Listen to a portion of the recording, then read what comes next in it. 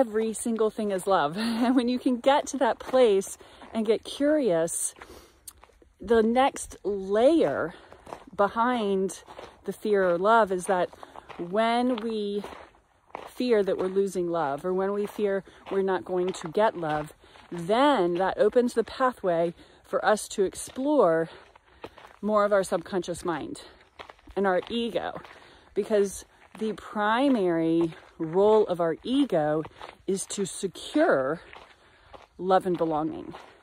And it might seem crazy, but if you look at every egoic thing we do, it's because we want to belong.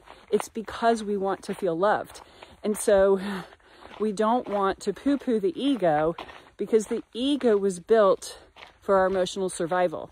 If we are held as an infant, that's love and belonging. If we are not held within the first couple days of our life, there is, we lose this will to thrive, this will to survive. So our love and belonging is primal. It's a primal need.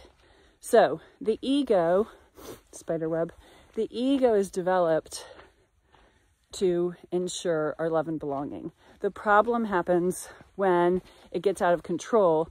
So just know that. Now the next